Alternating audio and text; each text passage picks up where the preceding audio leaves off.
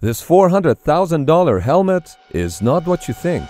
For an Air Force pilot, a helmet is absolutely necessary from a safety perspective, and it also has the necessary audio communication systems built in. Some enhanced helmets have an integrated targeting system, which is a clear screen mounted on the helmet in front of one eye and can display a variety of information to provide instantaneous situational awareness to the pilot. But this F-35 Gen 3 helmet is essentially part of the aircraft. The helmets are custom fitted for each individual pilot for maximum comfort and have built-in night vision. The heads-up display information is projected directly onto the helmet's visor, and as the pilot looks around, all the relevant information is displayed on the visor in the right place.